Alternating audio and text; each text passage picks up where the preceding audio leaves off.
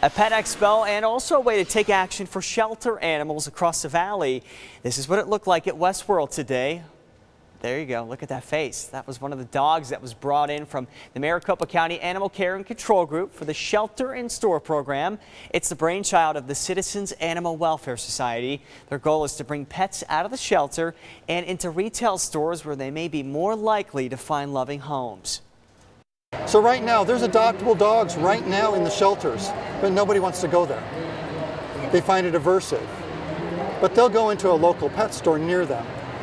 I have a rescue, one of the best decisions I think I ever made. The group has already done this in 3 different retail locations, and they say it has been a huge success.